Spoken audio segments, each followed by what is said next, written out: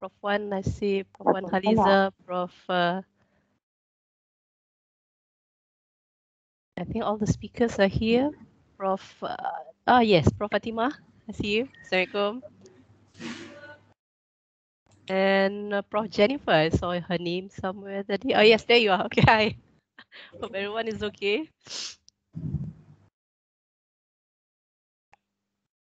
I think let's give a few more minutes for the participants to come in, and then we can start the session.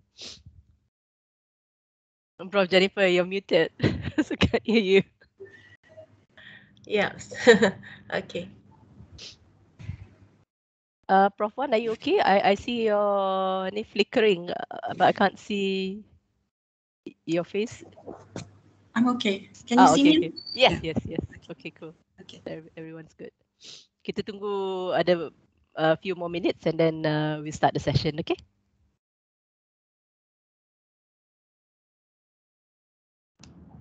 Can we know that the participant, is it all University Malaya staff or outsider? It's actually, we open it to all.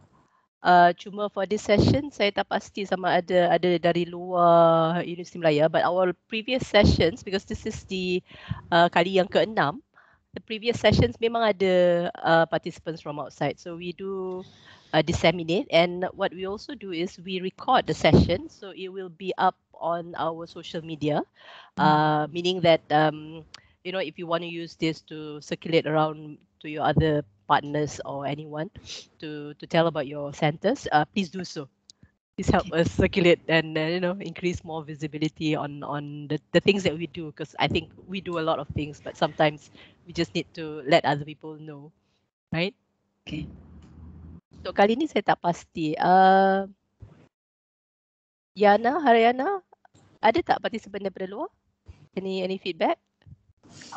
So far based on the list, tak ada, Prof. Tak ada. Tapi I do know from the other sessions dulu memang ada. Yep, So, several participants from outside. Yeah.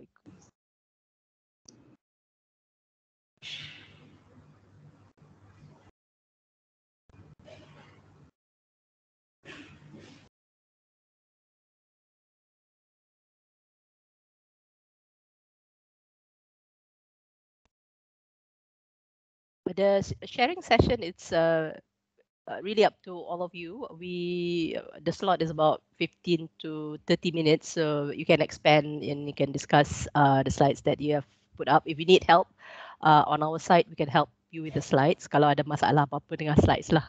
Sometimes we don't know these things, kan?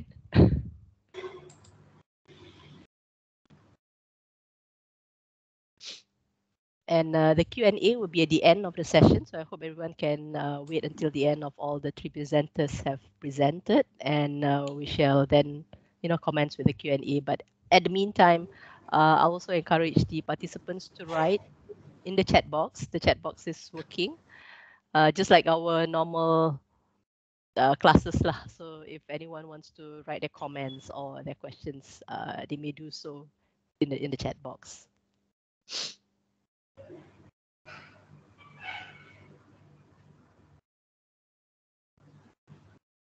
Okay, I think my watch says it's 9:30. Shall we start? Everyone's ready? Admin, boleh start? Boleh. Yeah. Boleh, Prof. Ya, boleh, Prof. Okay. Thanks. Right. Assalamualaikum warahmatullahi wabarakatuh. Assalamualaikum warahmatullahi wabarakatuh, and a very good morning to everyone wherever you are.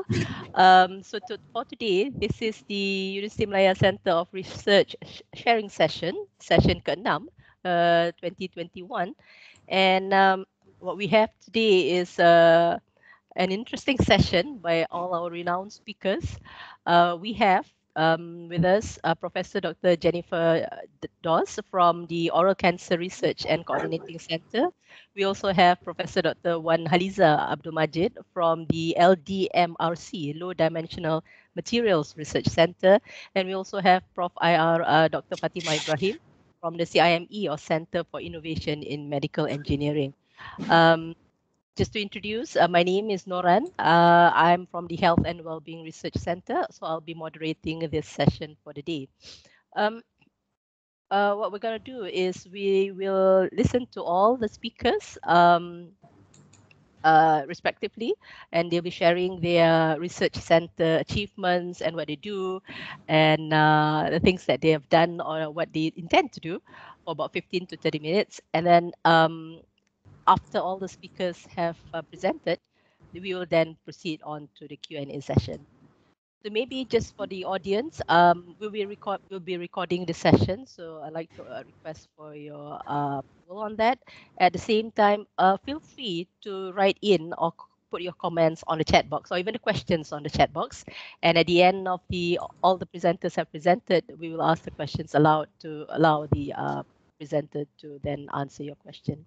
So maybe without further ado, let me introduce to you the first speaker. We have Professor Dr. Jennifer Geraldine Doss she's the head of the Oral Cancer Research and Coordinating Center, OCRCC. She is the OCRCC is actually located at the Dental Faculty, University of Malaya. And Professor Dr. Jennifer leads the research team on health-related quality of life for oral cancer patients in Malaysia. She completed her Bachelor of Dental Surgery in 1987 from and following this, she went on to serve with the Ministry of Health for 14 years before joining us in She obtained her Master's in Community Dentistry with distinction from in 2000 and subsequently was awarded the prestigious Datuk Dr. Sulaiman Golden Jubilee Scholarship Award to do her PhD at Otago University in New Zealand. Her PhD project was the first health-related quality of life to focus on cross-cultural adapting and validating instrument for oral cancer patients in Malaysia. She is also an international research collaborator with the Liverpool, UK Quality of Life and PCI Head and Neck Cancer Group and the organizing chairperson for the annual National Month Cancer Awareness Week, as well as a co-chairperson for the National Oral Cancer Research Initiatives in Malaysia.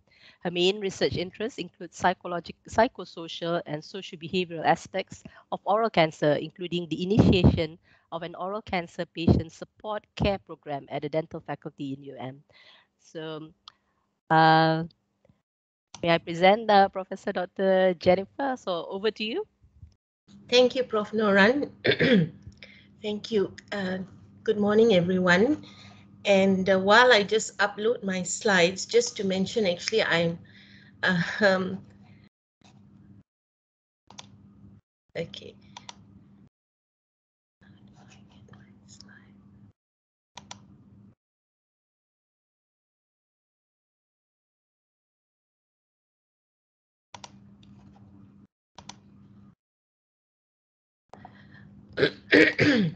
Excuse me.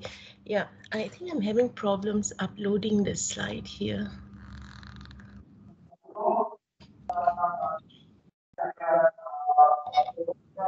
You can share the slide with us, Prof. Sorry, I can't hear you. You can share the slides with us so we can control the slides for you because you are entered as guest, not using your UML ID. Yeah. Okay, so I have to control the slides? You can control the slides. Okay, but I'm having difficulty uploading the slides. Yes, because you are in as guest.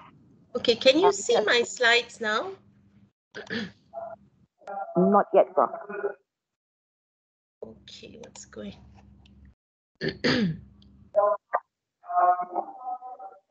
You can share the slides with us and the admin will... Yes, can I share the slides with you all? Now, how do I do that? Send it to you by email or something? Yes, you can send by email first. Okay. So perhaps if another speaker, maybe Prof. Noran would like to go first? Yeah, to sure. avoid the audience from waiting, yeah? Thank you. Sorry about that. No worries. Technical glitch to happen. So, okay, maybe then I introduce to you the second speaker who will be presenting first, Prof. Dr. Haliza Abdul Majid. She is the head for the Low Dimensional Materials Research Center, or LDMRC.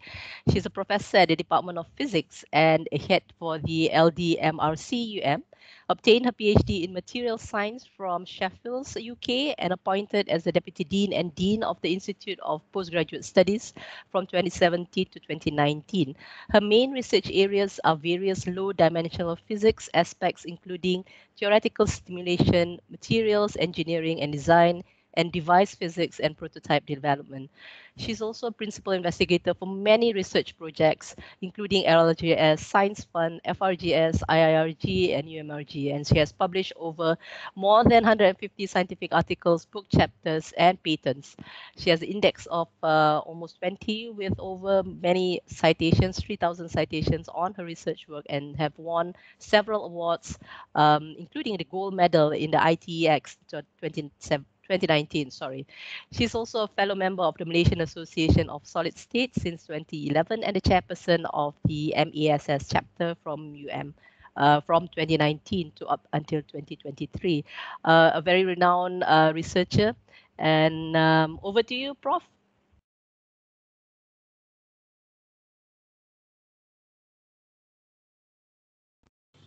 Okay, thank you very much for a very kind introduction. Okay, I have already actually give the slide to the organizer. Can you please upload it for me? Because I tried myself just now, I find some problem doing so.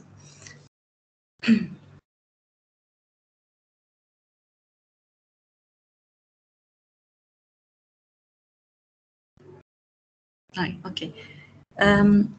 So I cannot control it myself, right? From here?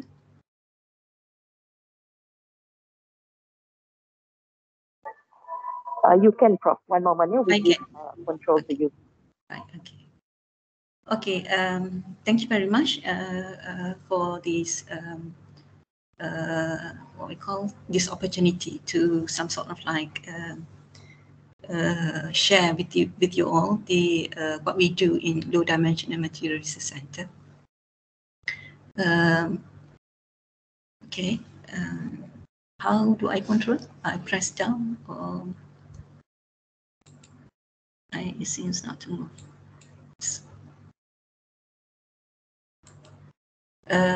Where is the control button? If I want to control, seems cannot to find it. It's okay, Prof. Maybe you can just give us a cue so we can control the slide for you for the next slide. Okay, right. Thank you very much. Okay, Prof. Okay. Yes. Next slide, please.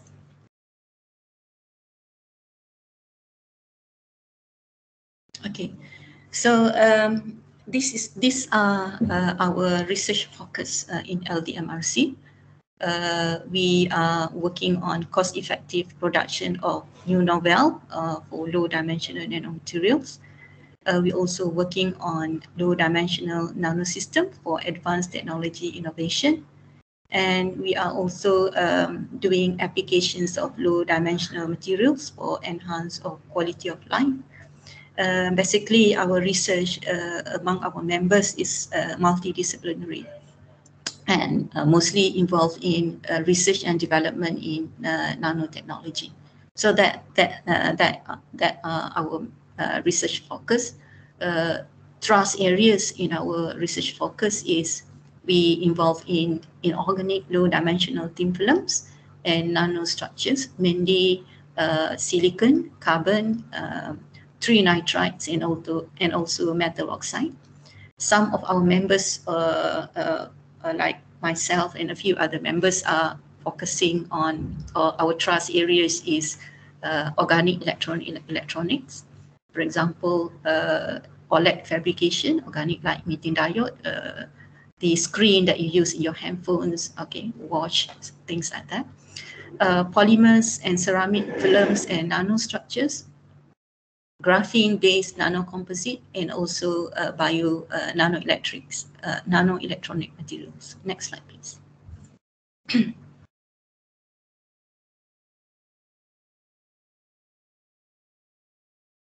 Okay, these are our members in the low-dimensional materials. We have quite a number of members actually.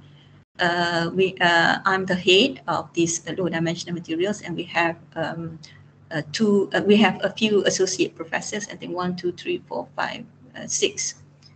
Dr. Goh and Dr. Azuliani has been appointed as associate professor recently, and we have we have about 5 senior lecturers.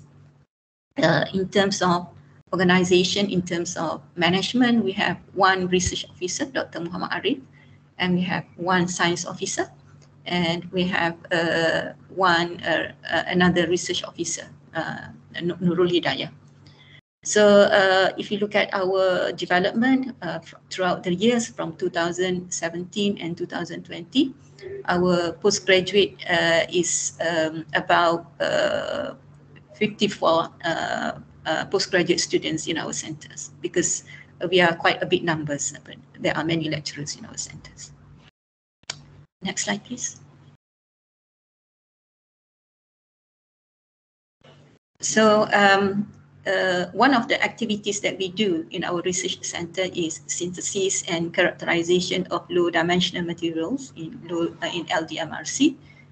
So our activities would be evolving around a few methods. So we can divide it into 2 main methods, which is physical method and chemical method.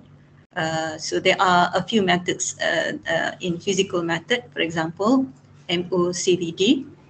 So in MOCVD, we are the first universities that is using this method in the country. Okay, and we have attract a lot of industry people and also other university outside Malaysia to collaborate with us. We also use chemical vapor deposition. This is a bit special because this is inbuilt system which we built it ourselves. So we have some of the system we built ourselves. We have plasma enhanced chemical vapor deposition, hot wire chemical vapor deposition, and also plasma assisted hot wire chemical vapor deposition. There are a few physical vapor deposition that are used in our center to deposit or to synthesize low dimensional materials. And then in chemical method, we use several methods to actually produce low dimensional materials. For example, sol gel technique, sonochemical method, hydrothermal method, and also spin coating organic solution. Right? Hammers method, we also use Hammers method and also LB technique. Langmuir blodgett deposition technique in our work. Next slide, please. So this is in the forms of pictures, the trust areas and also the members that involved in the trust areas that I have mentioned. So we have, for example, Dr. CIME involved in trinitride epitaxy, Dr. Venga involved in bio-nanoelectronics, Dr. Goh in chemical vapor deposition, and other members in the center. So I won't mention one by one because it will be taking a long time. Maybe I don't have enough time for that. Please, to the next slide. So this is the detail. So I won't be going in the detail because as I said to you, we do not have that much time to go into the detail. Dr. Shahimi is involving in trinitride epitaxy and optoelectronics nanofabrications. So basically using metal MOCVD system, okay, metal oxide vapor deposition system. So we have attracted 1 LRDS for this work, and currently we have produced more than 20, I think around 20 publications in these trust areas for the past 2 years. Next slide, please. Dr. Goh is involved with chemical vapor deposition silicon and carbon-based thin films. So if any of you interested to collaborate and do works with this, you can contact with Dr. Goh. Next slide, please. Then we have Dr. Chew. Dr. Chew, his main areas is semiconductor and magnetic nanostructures, synthesis and applications. So outside researchers from this center who like to collaborate in this area can contact with Dr. Chew. Next slide, please. myself is involved in organic hybrid electronic materials application. So I'm also working in theory as basically due to the nowadays it's very difficult to get grant. Okay, so the research focus is going into theory, because when you go to theory, you don't actually need that much money. So I'm also working on volatile V organic field effect transistor simulation. So we have actually published one paper in this area recently, this year, 2021, in Q2 papers. And I'm also working on WOFAT, organic field effect transistor, by combining it with argentum nanowires. So with this, in this work, we have produced about 3 or 4 papers recently this year. And yeah, so next slide, please. So in this slide, we show the results that we have obtained, which has been included in the paper. Next slide, please.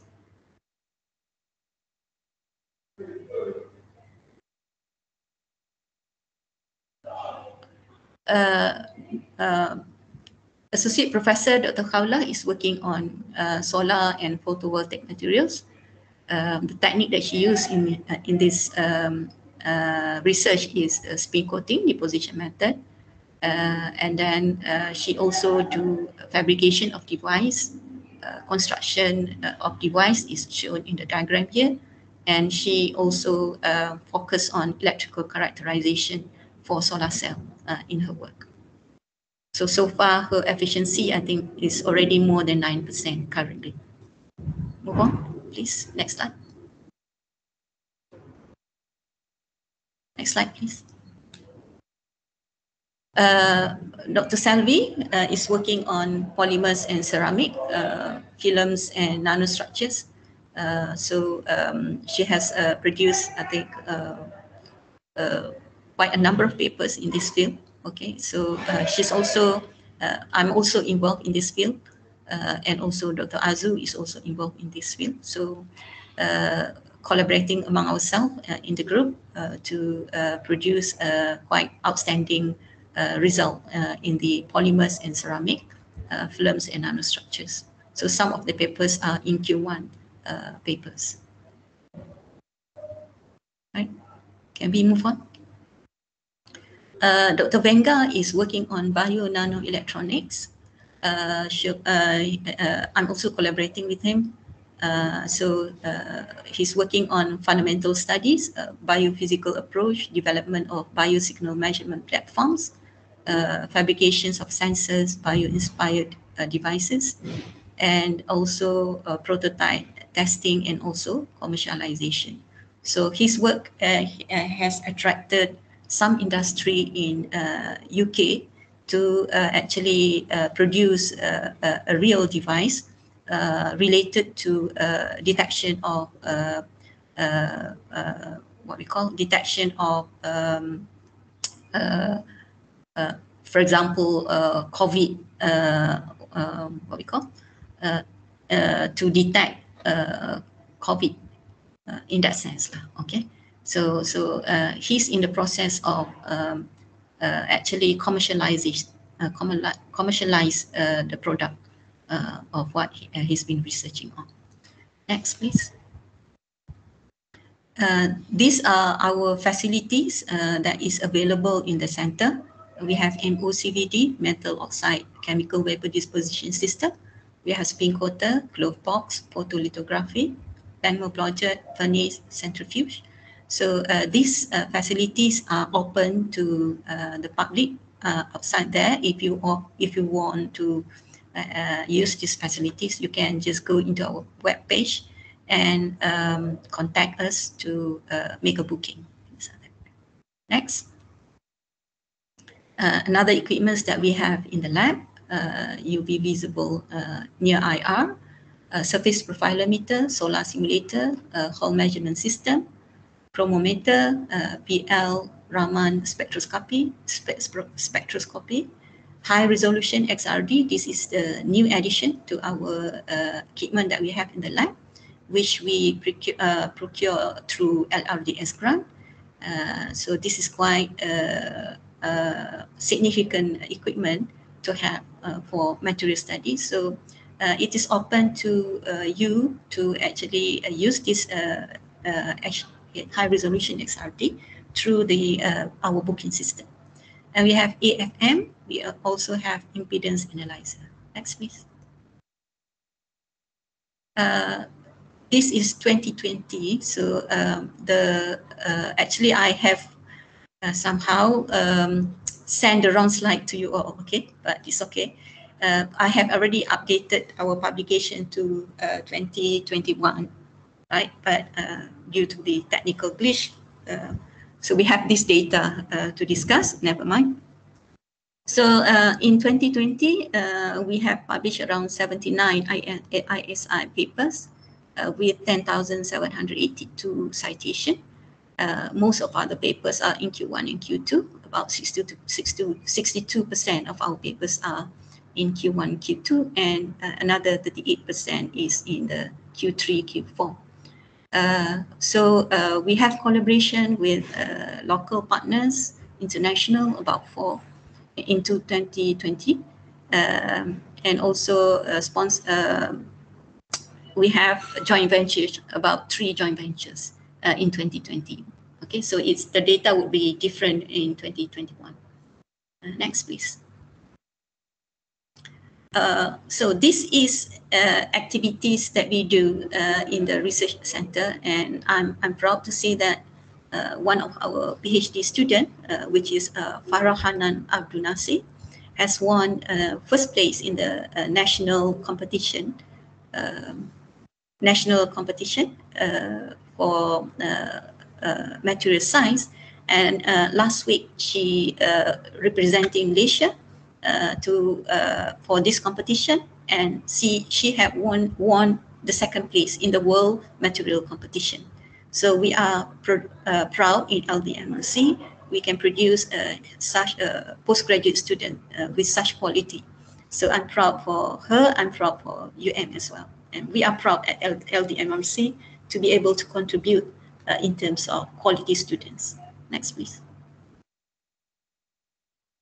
These are some activities that we do in 2020. We have regular meeting in the center to actually see our development and also plan a strategic way to actually improve ourselves to the next level. We also collaborate with industry to see areas that we can actually bring our knowledge and also what we have done in the lab to possibly market the outside market. So this is activity that we did in 1st October 2020, visit to Cytonex for nanomedical research collaboration. Next, please. Okay, so as usual, OSH is very important. We need to make sure that our lab is set, our laboratory is safe for staff and student. We also involved in what we call publishing or make known of what we do in the lab to outside people in the country. So this one that we show to you, 17 March 2020, is a cover picture for Berita Harian online article in the metal oxide chemical vapor deposition that we did in the lab, okay, which is one of the highly recognized work in the country. Next, please. Social activities, okay, bibliometric scientometric workshop, okay, one of significant activity that we do to keep track of our achievement in research. We also receive a visit from international university. So as shown in the picture there, visit by Seoul National University on the 5th February 2020. Next, please. Okay, so we collaborate not just among ourselves, but we collaborate among the members in the faculty. So the one activity that we do is also we have a joint meeting with faculty members from Institute of Biology, Chemistry, Mathematics. This is for to obtain IIRG grant. Okay, fortunately we get one grant. Okay, through IIRG application. Okay, we also involved with innovation talk. Okay, as shown in the picture there. Next, please. Next, please.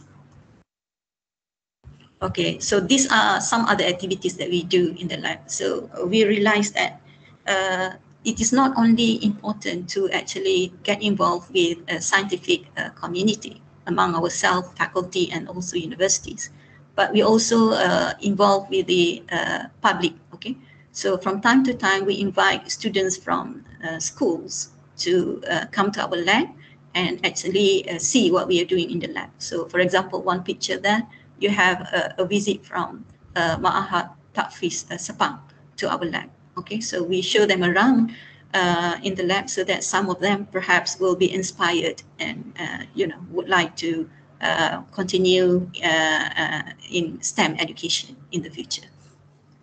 So another things or initiative that we do is what we call as low dimensional material research young scientist bootcamp.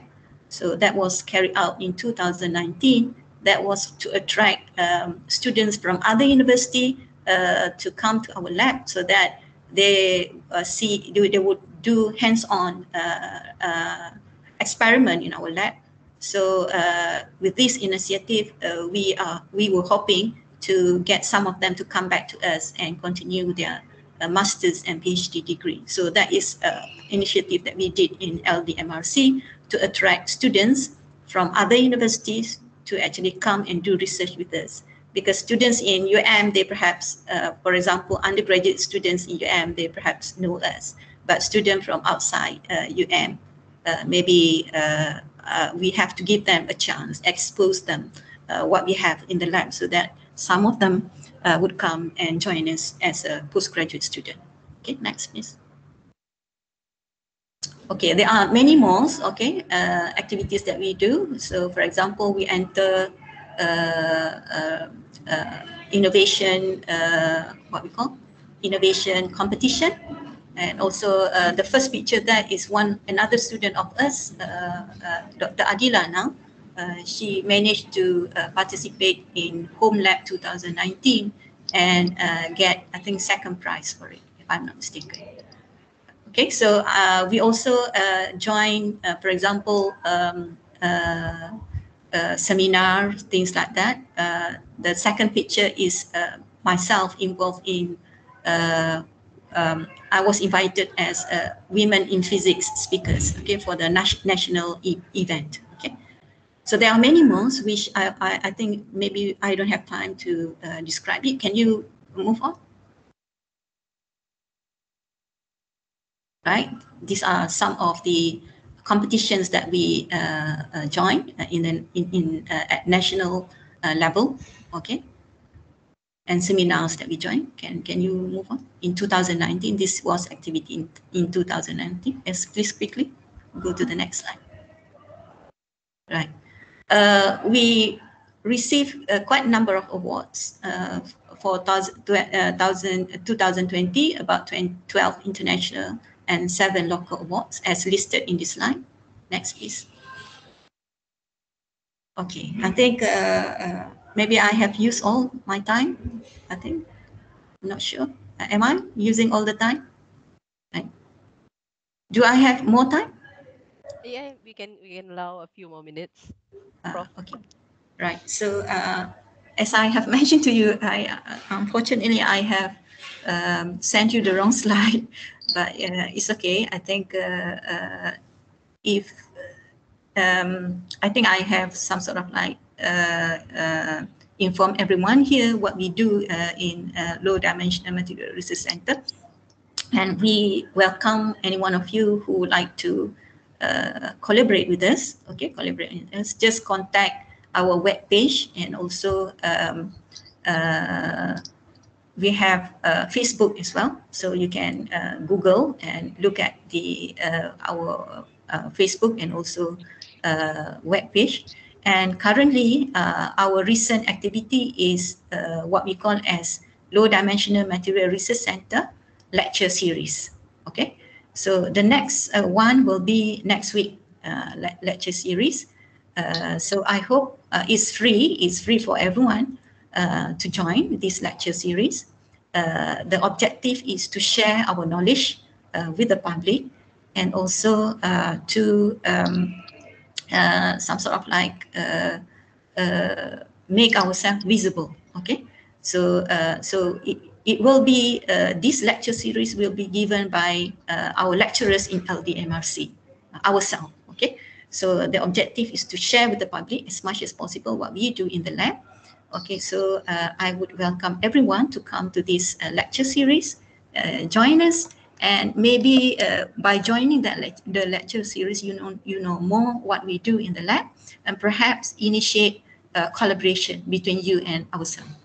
With that, I would like to thank you very much for the organizer to allow us this opportunity, to give us this opportunity to share what we have in the lab, and also maybe open up a collaboration path with the public and also the researchers in UM. Thank you very much. Thank you very much, Prof. Wan Haliza Abdul Majid, also a collaborator in one of our research. Yes. Thank you for sharing what LDMRC does. I hope everything goes well with your project. Inshallah. Inshallah. Okay. And thank you for sharing the facilities that you have, especially the equipment component, which I think that would be very useful for the listeners here, Yes. as well as when we then publicize this session that we have done. I suppose the equipments will be very useful for researchers who are interested in using some of the equipments. And I would also like to congratulate you and your center on the very impressive publications as well as high quality work done.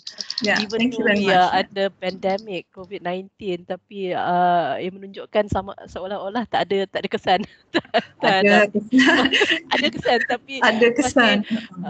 It just shows that human beings or we ourselves are very resilient in that sense, that work is still being done, and I mean as much as we could lah. Yes. So those are very, very impressive results that you have shown in LDMRC, and I do hope that our wish as well as yours that this session will build collaboration and synergic links opportunities for all other researchers as well. Yes. So Prof. Wan, thank you. Thank you very much. Yeah. Wait until the end of the session. There will be the Q&A session nanti at the end of the session. Okay, thank you very much. Yeah. Thanks. So for the next speaker, I think I'll call back upon Prof. Dr. Jennifer. Yep, yes. You're there. Yeah. I'm here. Yes. Yes, and I think I've sent my slides, and we'll just ask whether the admin will be able to upload it. Yeah, I think they're doing that. Yeah. Yep. So it's up. So yeah. Thank you very much. Prof. Thank you very much, Prof. Noran. Sorry for the earlier glitch here.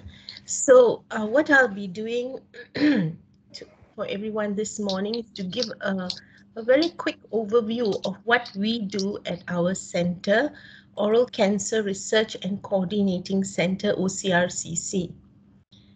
Okay. Next slide, please. So our center focuses actually on oral cancer, right? Now, why oral cancer? I think main reasons being there's still very, very low awareness. Excuse me if my voice does break up or I cough because I'm just recovering from a bad flu, yeah? So please bear with me. So at the moment in Malaysia, we have very low awareness of oral cancer as compared to other cancers in Malaysia.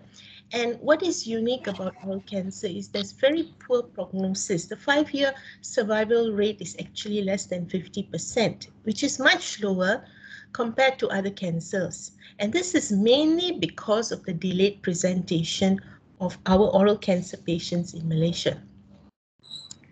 Now, oral cancer is largely preventable, and because it's mainly due to risk habits such as smoking, alcohol consumption, and betel quid.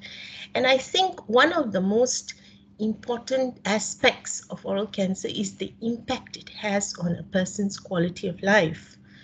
Now, being very central, located in a very central part of our body, which is our face, anybody suffering from this disease will definitely be impacted in their daily functioning, such as chewing, speaking, etc. And it brings about a lot of psychosocial impacts on them in their daily lives. So our niche area as such is on early detection of oral cancer. Next slide, please. So this is the organizational structure of our center. OCRCC was formed in 2005 and by Prof. Rosna Zain, who now acts as an advisor to our center. So this is our structure here. We have a head, myself, a deputy head, Associate Professor Dr. Zuraiza Zaini, and we have 2 research officers who are actually pillars at the OCRCC. Now, our members at OCRCC are mainly comprised of those at the dental faculty, but they range from various disciplines in dentistry. We have surgeons, oral pathologists. We have those in the oral biology field. And we have also those in special needs, to name a few, as well as some people in the periodontal discipline. Now, what exactly do we do? There are 4 main essential things that we do in OCRCC. Firstly, we act as a resource center. We have a data and biospecimen banking, which is unique, in Malaysia. It is currently now, when it first started in 2005, we were the only center having a oral cancer biobanking. Now, besides being a resource center, we also conduct research, various kinds of research in oral cancer, which I will present shortly. We also run training modules, and these modules are in the form of workshops or seminars, and as well as we do offer attachments for postdoctorate students, postgrad students, and undergrad students who wish to be attached to our center short term to learn about what we do there. And then, of course, we have a community engagement, which is quite established now, where the main aim is to raise awareness and promote early detection, as well as we have started our latest activity on patient support care for oral cancer patients. Next slide, please. So let's go one by one. As a resource center, we have readily available specimens and data, and it is termed as the Malaysian Oral Cancer Database and Tissue Bank System, or MOCDTBS. Okay, so what kind of data and tissues do we collect here? In terms of tissues, we have oral cancer tissues as well as oral potentially malignant tissues as well, and we have some controls. So this forms our tissue bank mainly. And in terms of database, we have socio-demographic, clinical, pathologic parameters, quality of life and survival data of the patients with these conditions. And the type of tissues that we use are shown here, blood, cell line, saliva, etc. Next slide, please. Okay, our research areas, so you can see there's a wide range of research areas that we cover, and that reflects the diversity of research that our members do from their various disciplines of dentistry. So we have the cellular molecular pathology, where our oral biologists at the dental faculty, they look at cancer mechanisms as well as pathogenesis of cancer at a cellular and molecular levels. Then we have these omics studies, which are basically genomics, proteomic, transcriptomic research, looking at gene and protein expressions of cancer patients. Then we have the diagnostic and prognostic tool, mainly to facilitate early detection. And in this we have previously collaborated, and I think we have one or two that are currently we are collaborating with other faculties in the university. Basically, these tools are meant to detect abnormalities in the oral mucosa prior to any clinical manifestation, yeah, and the purpose is for early detection. Then we have some translational research in collaboration with other bodies, for example, with Cancer Research Malaysia, and it's basically from lab to clinic. Yeah, we have our epidemiological studies looking at distribution and patterns of oral cancer in the Malaysian population. We have our quality of life studies focusing on quality of life for oral cancer patients as well as their caregivers, and our social behavior research, which basically looks at psychosocial research in these two areas. In fact, these three here are my areas as well. We look at psychosocial aspects of oral cancer because of the impact it has on the sufferers' lives, as well as other aspects, for example, health-seeking behavior and things like that, which give us some insights on how oral cancer patients behave that lead to their delayed presentation, causing very high, at least 2/3 of the oral cancer patients in Malaysia come at late stages. They present at late stages, and this certainly compromises their prognosis. Yeah. Next slide, please. Okay, some of our research highlights are, for example, in the development of Malaysian oral cancer cell lines through OCRCC's biobanking system. A successful collaboration was established with Cancer Research Malaysia to develop Malaysian oral cancer cell lines, which was an important milestone, yeah, for oral cancer in Malaysia. And we are also looking now at OCRCC of perhaps looking at cell lines for oral potentially malignant disease in the coming future. Yeah. Another area that is of highlight is diagnostic and prognostic tools, an IIRG project that was recently been awarded for looking at developing an objective and highly reproducible prognostic stratification criteria for oral leukoplakia, which is an oral potentially malignant disease. Yeah. Okay, can we move on, please, to the next slide?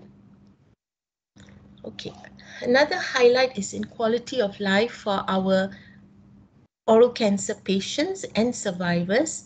As part of our patient support care, we received our IIRG about 3 years ago, and this was to utilize intelligent health systems technology to facilitate a more personalized support care program for oral cancer patients beyond the boundaries of the clinic.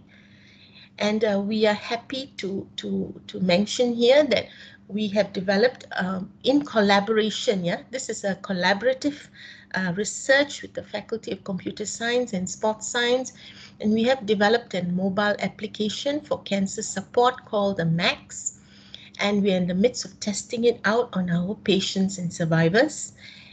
And I think this is an area perhaps that in future we could look for probable collaboration for marketing it and things like that. Can I have the next slide, please? Okay, so these are some of our publications that has come out in ISI as well as Scopus journals from our various niche areas of research.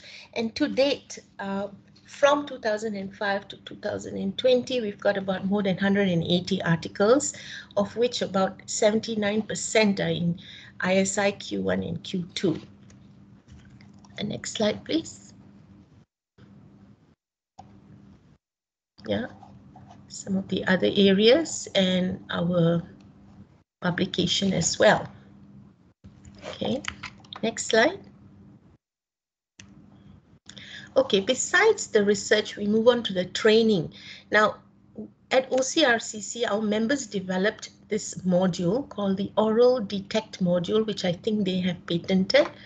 And it is a training package, yeah, meant for various target groups, for example, dental professionals or students, either undergraduate or postgraduate students, basically practitioners, to train them in early detection of oral cancer and in recognizing early lesions. Yeah, so this module has been very well received, and to date we have had certain public universities, for example UKM, asking us to run this workshop for them. We've had some private universities, for example, SEGI, Lincoln, MASA as well. And of course, one of our main clients is the Ministry of Health, where we annually we do a training session for all the young specialists or the young dental officers starting to work at the ministry, just as a refresher. And we've even at our dental faculty, we've started actually to introduce this training module for our final year undergraduate students and even postgraduate students. It started off as a face-to-face module, but because of the pandemic last year, we've successfully turned it into an online module, and it has been very well received, and the outcomes of it is very good because it's like a pre-test and post-test involved, and you can actually see very significant improvement once the participants have undergone this module. Yeah. Okay. The next slide, please. Then we come to our community engagement programs, one of which is the Oral Cancer Patient Support Care Program, which was initiated in 2017 at our Faculty of Dentistry. Now, in the whole country, I can confidently say this is the one of the first oral cancer patient support care. You see, we hear a lot about support care groups for other very prominent cancers like breast cancer, prostate cancer, etc. But oral cancer lacks visibility. And so we decided that considering the high impacts faced by our patients, we need to come up with such a program for their benefit, yeah, for the patient's benefit, as well as the caregivers who would join in. So in 2017, we, through a multidisciplinary effort within our faculty, we initiated this program. And the purpose of this program is to provide holistic supportive care and wellness activities for our survivors, caregivers, and even our ongoing patients beyond the clinic. Yeah, sometimes they seek for support in various ways that perhaps is beyond our clinicians. Yeah, and so this is the purpose of this support care group. Next slide, please. So this was some photos from our launching ceremony. We had our Pro-Chancellor at that time, Topuan Datuk Sri Hajar Dr. Aisha Ong at University Malaya to graciously officiate this this program for us. Yes. Next slide. Yeah, so this was our launching ceremony, and at that launch we came up with our own logo, which is the Oral Cancer Patient Support Care logo. Yeah. Okay. Next slide, please. So what exactly do we do in this program? One of the things that we mainly do is to provide peer support group sharing sessions, and they are facilitated by an oral cancer survivor. And this is our oral cancer survivor, Mr. Leonard Gunting, an excellent and extremely motivated survivor who actually has become a backbone to our patient support, this peer support sharing program. And it's through him that all patients come together in small groups and they learn from each other's experience. Yeah. Next slide, please. Okay, and now because of the pandemic, of course, patients were very apprehensive to come to the clinic.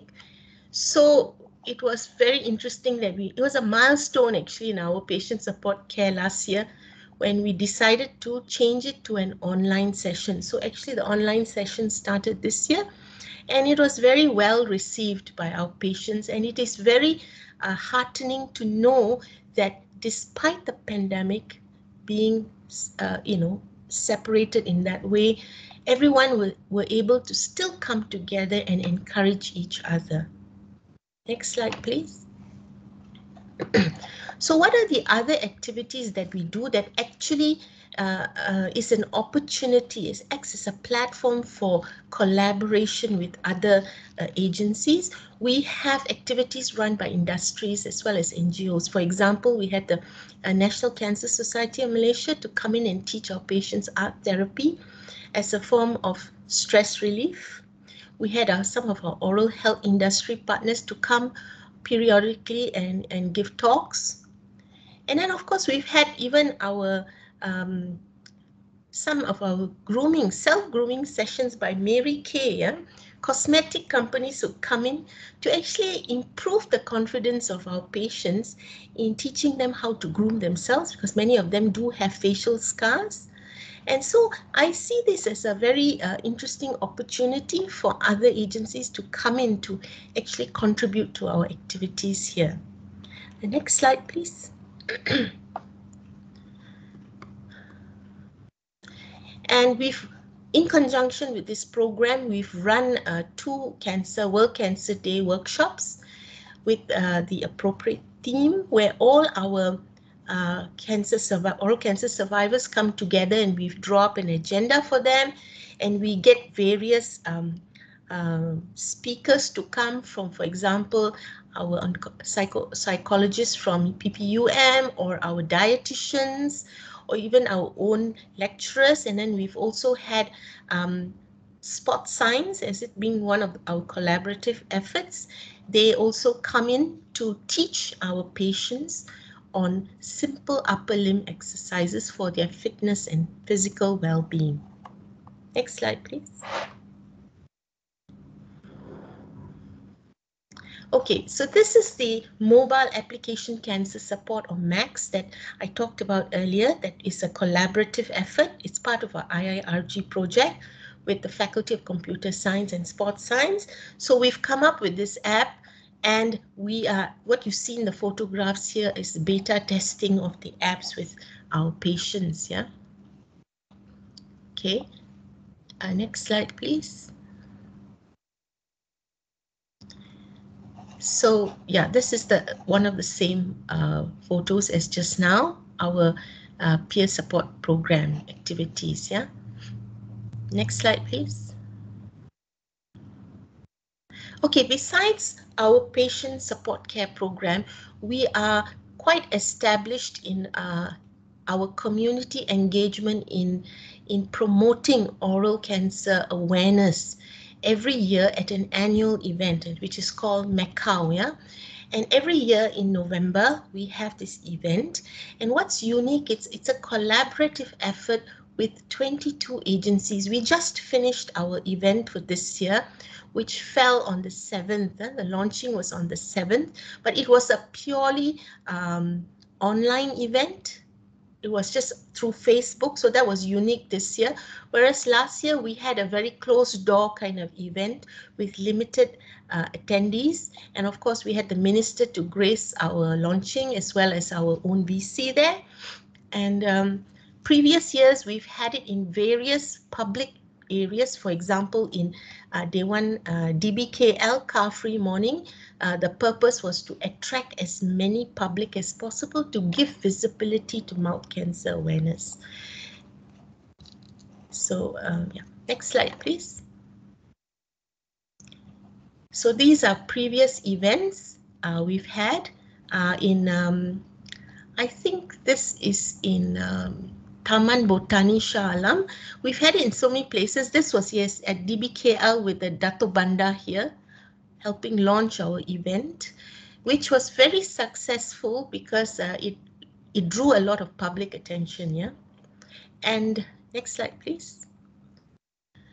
So what's unique about this mouth cancer awareness is we collaborate with 22 partner agencies, and OCRCC takes the lead in being the chair organizing committee for this year. So we have the involvement of many dental schools, public dental schools, we have private dental schools as well, we have professional associations to join us, as well as government agencies like Army, as well as Ministry. Ministry plays a so important role. They give us very good support. And we have Cancer Research Malaysia here, an NGO. So we have all our partners here, and I think this has been very successful year after year. Okay, next slide, please. Besides that, we also run other community engagement programs, for example, exhibitions, mouth cancer screenings, webinars, workshops, yeah, in various venues. This is in PPUM, I think, during the week of mouth cancer, which falls in November every year. And I think, yes, I think that this is the last slide. So basically what I've shown you all is the things that we do in OCRCC. So can we move to the last slide, please? So in a nutshell, what are the opportunities that we offer at OCRCC for consideration? Now, so far our members have come from mainly from our faculty, but we'd like to open up for new membership from different disciplines, from different faculties in the university. We very warmly invite any other researchers who feel that y'all can fit into some of the research that we do to please come on board and join us as members.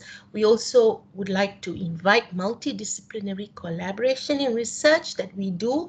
And I think I've given you an overview of the type of research. That's the beauty about oral cancer. We range, our research ranges right from molecular level, cellular level, right to psychosocial level. So I think there's enough of variation there to draw in collaborations from other faculties.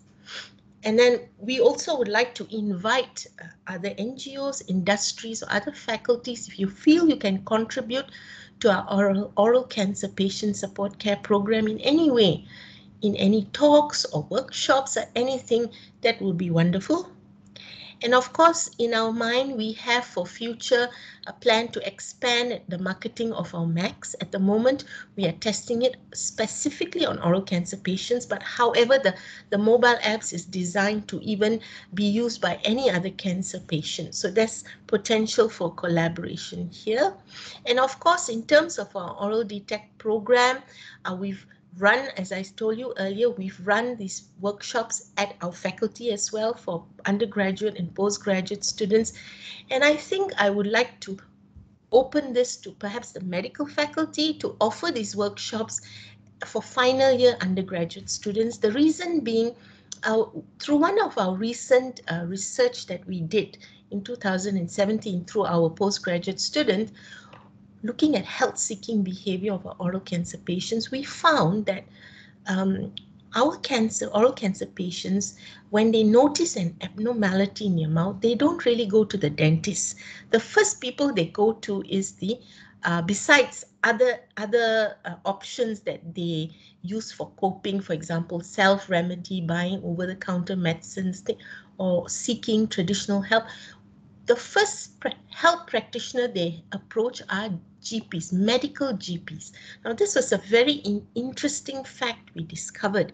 And because of that, we would like to be able to offer our training package to undergraduate students at final year, medical students, before they move out into practice, as well as even pharmacists who, well, of course, they are not going to detect early lesions, but they certainly our first contact with some of our oral cancer patients who approach pharmacists to get over-the-counter medicines for non-healing ulcers or pain.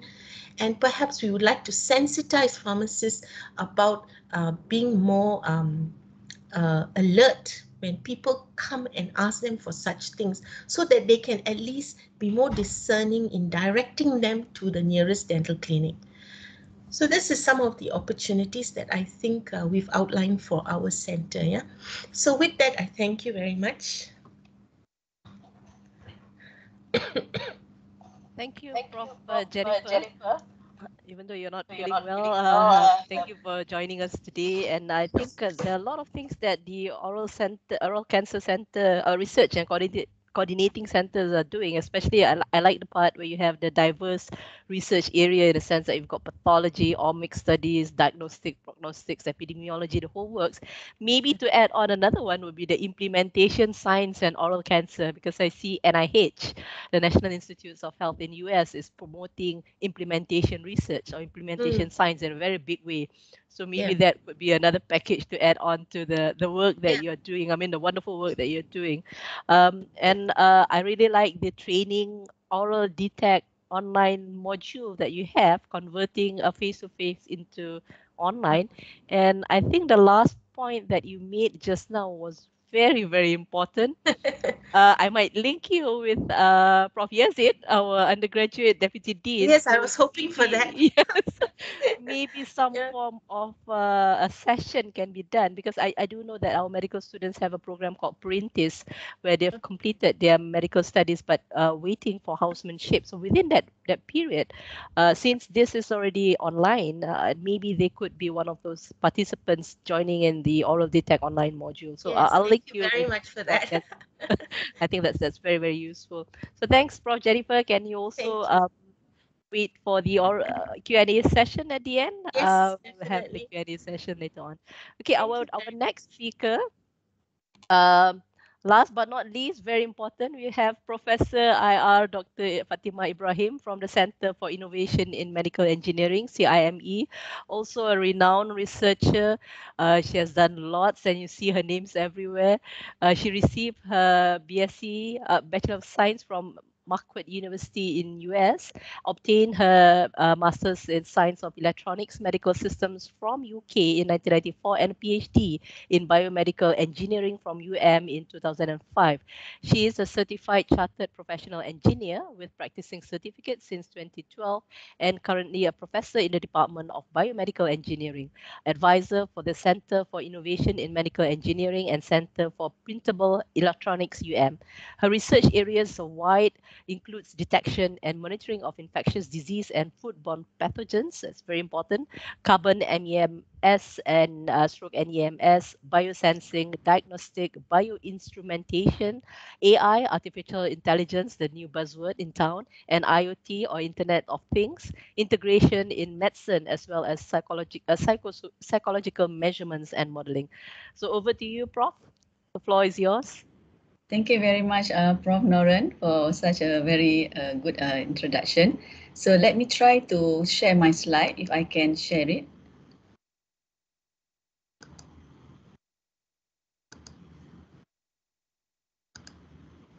So can you see my slide now? Yes, Prof. Okay, so I can control my slide then. Okay, yes, so okay, thank you very much. Okay, Assalamualaikum warahmatullahi wabarakatuh, and good morning. So first of all, on behalf of the Center for Innovation Medical Engineering, we would like to thank the IEEE for inviting us to share our center with all the staff here. And for your information, I'm the founder and also the advisor at present for a Center for Innovation Medical Engineering. So this center was founded in 2013. So I just want to mention that most of the slides are copyrighted because we already part of it commercialized, and some of them are very confidential. So, however, if you are interested, you can get a request from us for a copy. So first of all, I would like to introduce the objective of the center when we first set up. The first objective, actually, we wanted to be the center of excellence in healthcare and medical engineering. And then the second one, we would like to serve as a focal point for governments, university, research institutes, and also medical related industry. And the third one is like we would like to integrate and collaborate with industry for commercialization prototypes and patents developed in the center, in UniSTEAM layer and others. So if you can see that this is our objective, and we are more towards doing research that are industrial driven and also towards commercialization.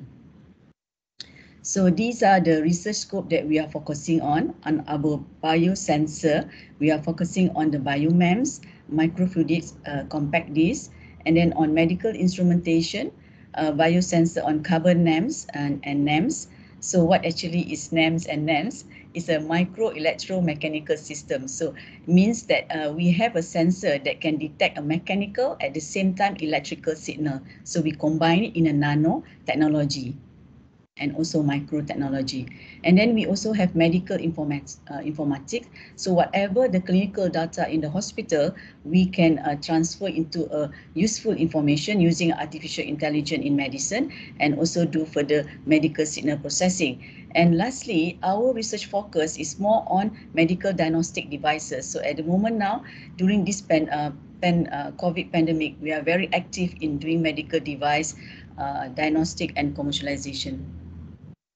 I would like to introduce the structure and organization of the center. So basically now, at the moment, I'm the advisor, and then Dr. Noraisha from Electrical Engineering Department is the head of the center.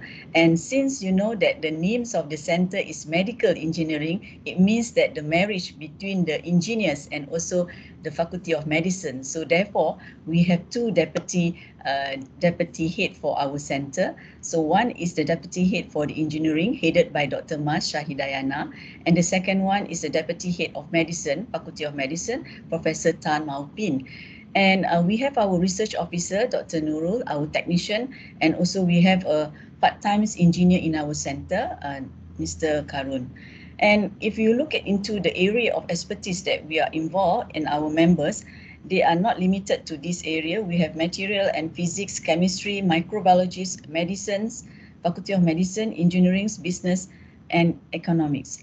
And for the Faculty of Medicine, you can see that we have many departments that already involved with our center that already make collaboration and successful story. For example, we have been working with the Department of Geriatric with Professor Shahrul and Professor Tan, and we are working with the Department of Neurology with Professor Lim, rehabilitation, pyotomics, and then we have the regeneration medicines, urologists with Professor Azad, and gynecology, cardiology, surgery, parasitologists, and many more. So we hope that, you know, we would like to invite more the members of Faculty of Medicine who are interested to join us and do research together with us. And for the Center International Collaboration, we already signed up a Memorandum of Understanding with many of these universities. For example, we have recently, the latest that we already signed MOU with Professor Goran from University of Serbia, because we obtained the Horizon 2020 grant.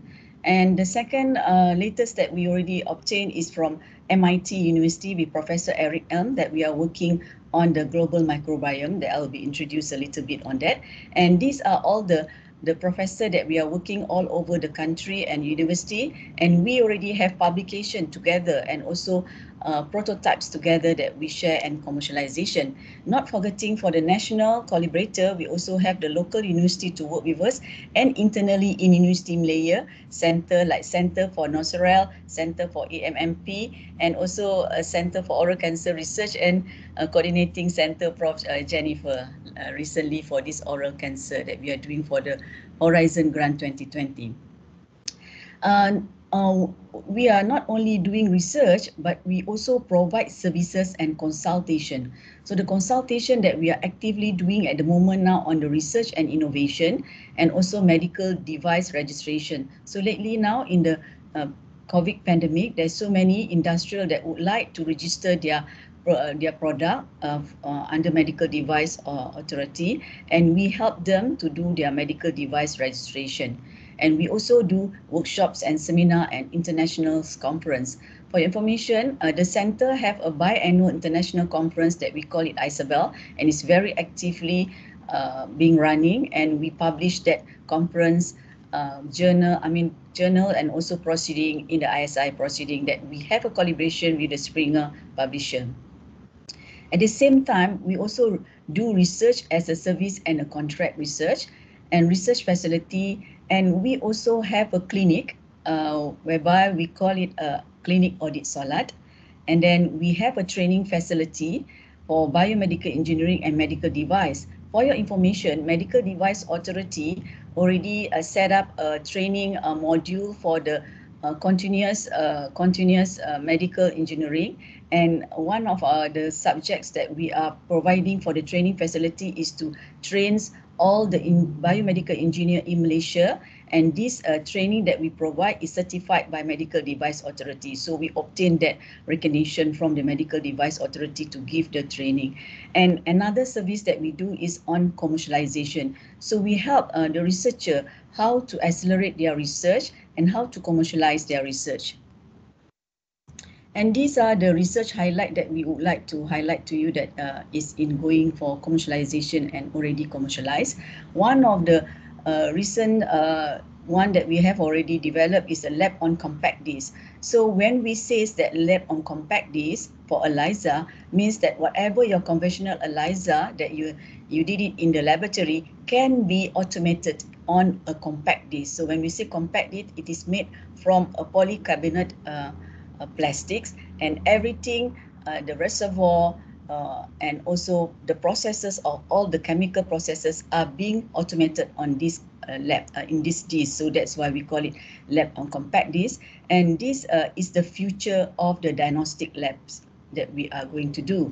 And another one that we are doing is on the chloric coated nylon membrane as a platform for dengue detection. So what we did is that we have already developed a polymetallic coated nylon membrane with a control surface carboxyl group in order to enhance the detection of signal of dengue detection in ELISA experiments. So if you can see that what we have developed is just like an additional biosensor here. So the biosensor that we have developed into two dimension. One is a 2D dimension, is a paper base. Another one is a 3D dimension, means that is a 3D, is a spiral.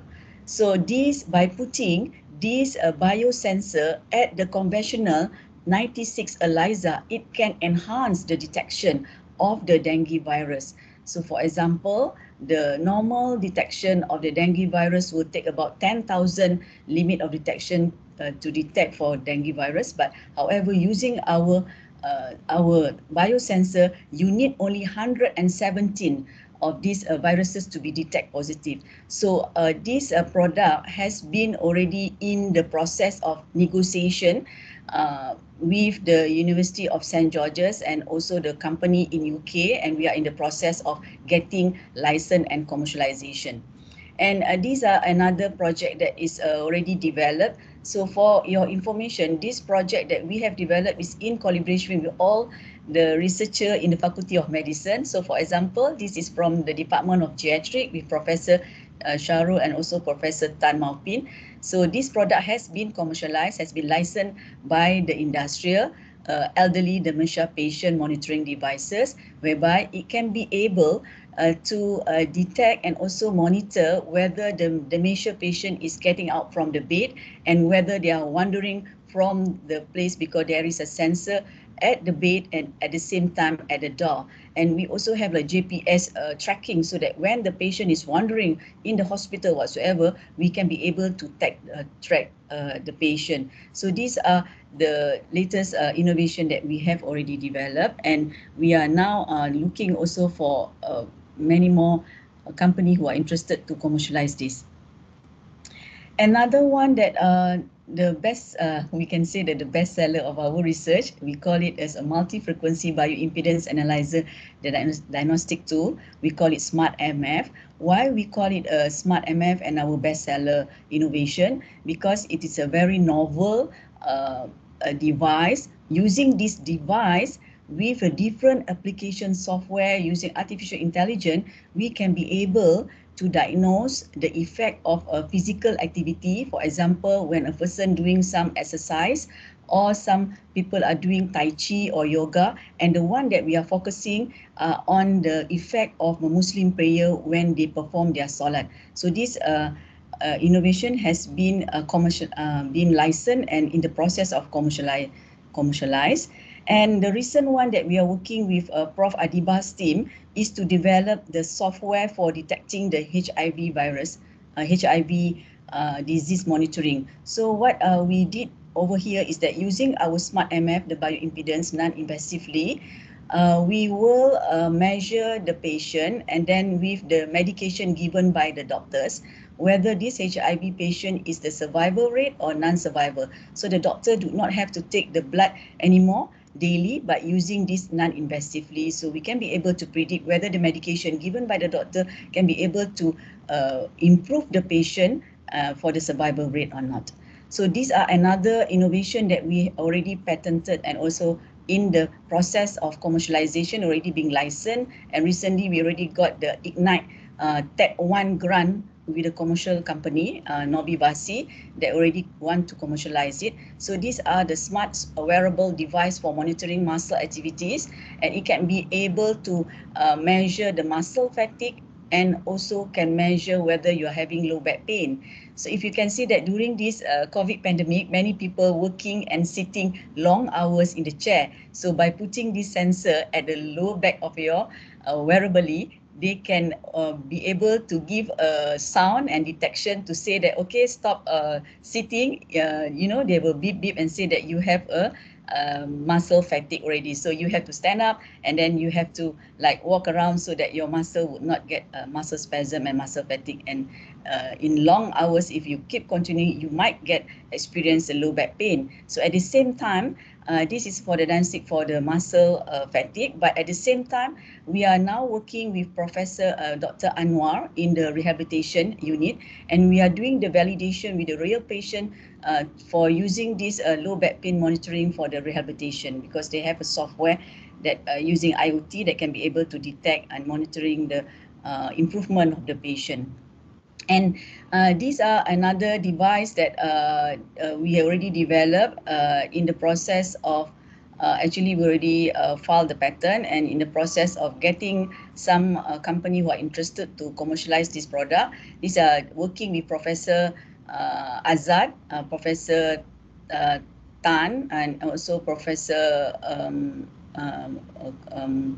Shankar on the male sexual dysfunction, and we are looking for industrial partner for this product.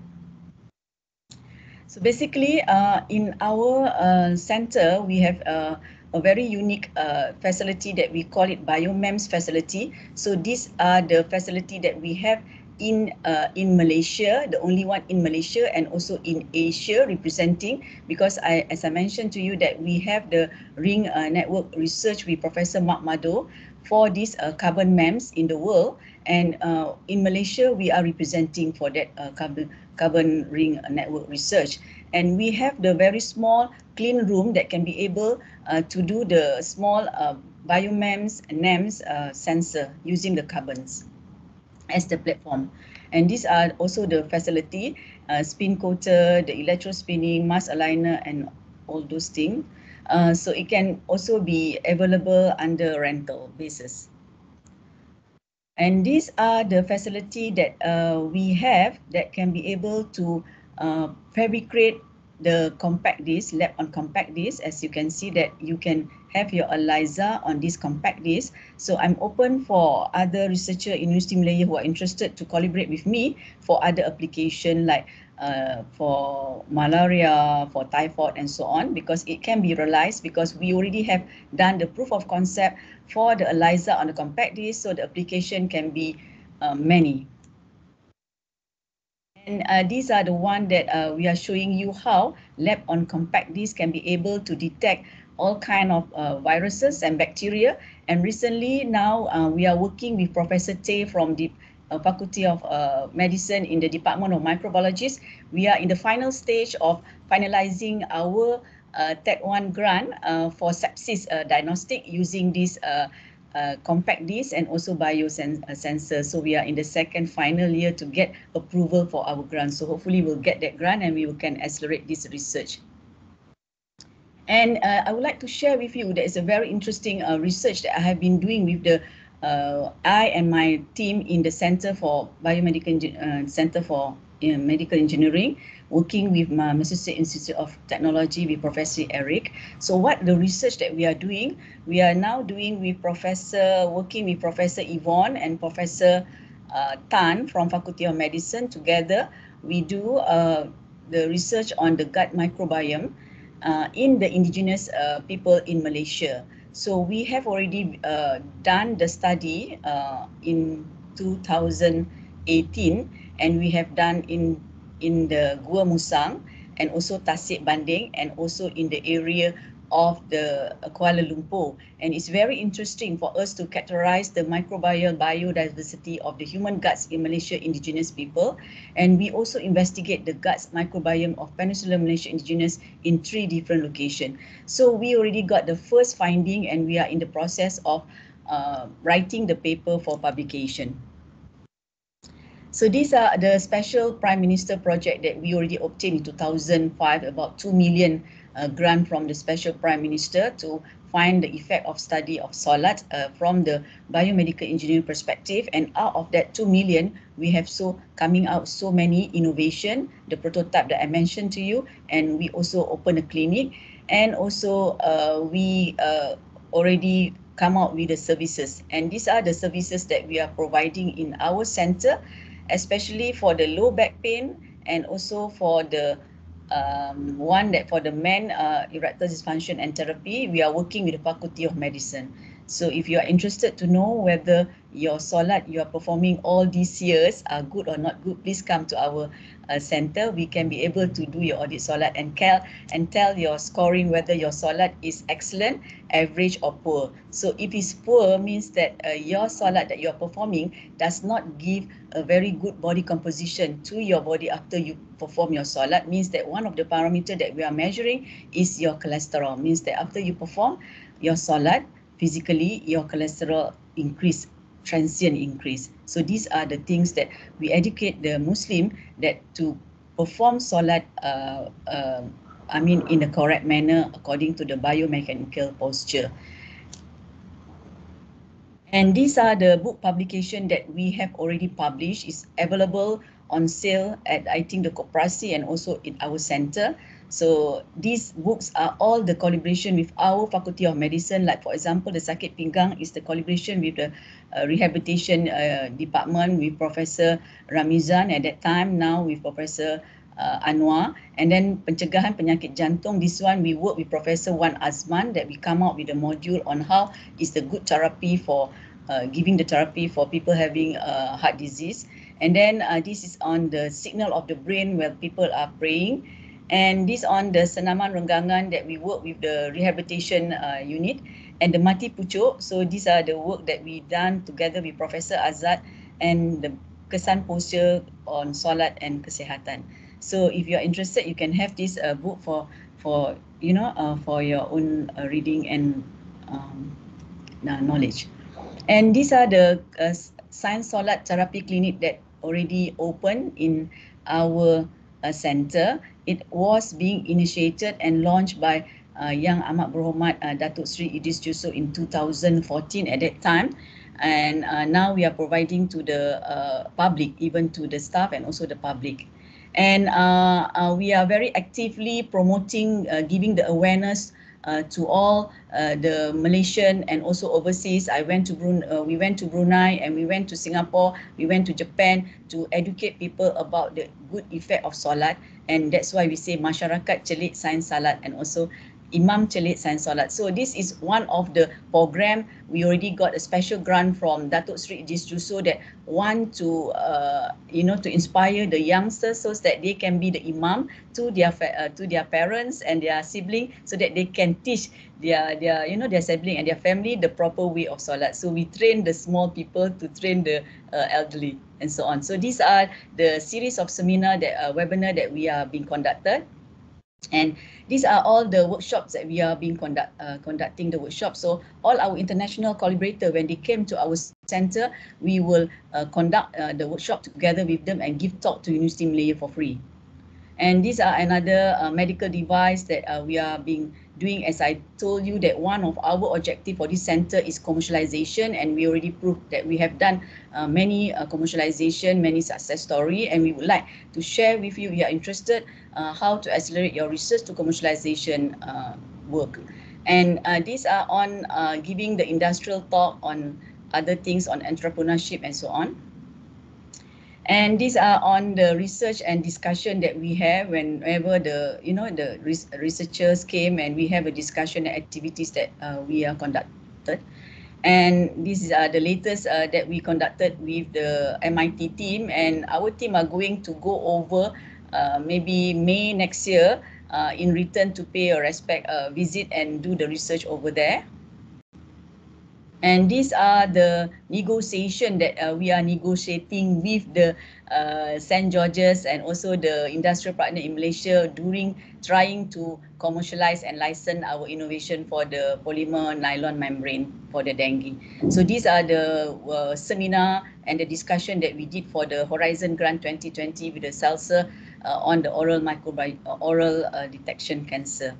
And these are the seminar that I mentioned to you, that the Isabel seminar, we are very actively. And then we are going to have the seminar in 2022. So look up for this seminar that we are having it for next year. And these are the awards that we already been receiving. One of the best award that we have received is the Malaysia Commercialization Year. So MCY, Malaysia Commercialization Year for the 2020 for our innovation for the Smart MF, and also being recognized for the Malaysian Medical Device Award for the Best Award Innovation of the Year and the Special Award. So these are the awards that recently we got it, not forgetting during the COVID pandemic, we still actively doing commercialization. So we enter it online. So surprisingly, this award is only for women. So if women who have a patent only for women in the group, so I would encourage you to enter for next year. So we won many awards. So these are the best award that we got: special prize award for Korean Institute of Patent Information, gold awards, and a special award. So these are in collaboration Prof Rohana and also Dr. Mimis and myself on the aging. Okay, so we do on the project on the anti-aging. So this is one of the project that we have already conducted. So awards recognition winners, and not forgetting that we are also helping the students in STEMs. We are being the consultant for the students from the asrama, Sekolah Asrama and XTF, and also Sekolah SMK Hulu, Selangor, and so on, looking at their innovation, and we help them to give advice and also to accelerate their product. And these are the product commercialization, the one of the success story that is the highest license ever in University Malaya, and we won the special commercialization award last year. And these are the one recently during the COVID pandemic, is our rezeki. We can say that we managed to get a company who want to commercialize our low back pain wearable low back pain monitoring, and we finally got the Cradle grant. It's about 500,000 together with the industrial. So I would encourage any of you interested, we can give you some tips and advice how to get this grant. And these are the media coverage. And these are the medical device consultation. We are doing very actively. I can say that tak cukup tangan. So whoever interested to learn from me, you're most welcome to be my member, and I can be training you to how to do the medical device product registration in the medical device, and how to develop a industrial. In order for you to open a medical device company or a manufacturing, you must get this good distribution practice of medical device. So we help you to set up this thing and to get this certificate. And we also help you to get the special access and conditional approval for this medical device during this COVID pandemic. And these are the research opportunity at the center that whoever are interested and listening to this talk, if you are interested to collaborate with us, you are most welcome. Recently, when we say biomedical engineering, not only in the Faculty of Medicine, but now recently, I'm working the Faculty of Academic Pengajian Islam with one of the Ustad. So we got one of the Ustad to register master with us, already register, and we want to see the effect of Ruqyah recitation towards the body composition. So means that if this person who are being, they say that if the person is being spelled by this evil spirit and so on, and this ustad, ustad is going to do some recitation. So I'm going to measure the body composition before the recitation of the Ruqyah and after recitation of the Ruqyah.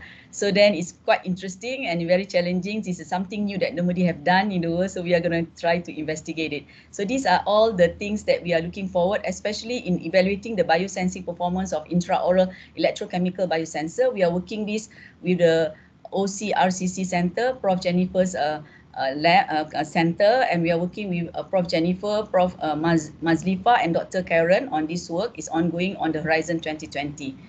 So this is the research opportunity at this center. The recently that we have developed this on the intraoral wireless electrochemical. So not only on the oral that we are going to detect, but we also going to detect the carriers. So we get when we eat a lot, and then we got all these sugar things, and then we can get a carrier. So we want to see whether we can detect the pH level in the saliva. At the same time, when they detect the pH is very acidic, we will infuse the fluoride automatically. So these are the latest innovation that we are going to do together with the Horizon 2020 project, together with the oral and also the fluoride detections.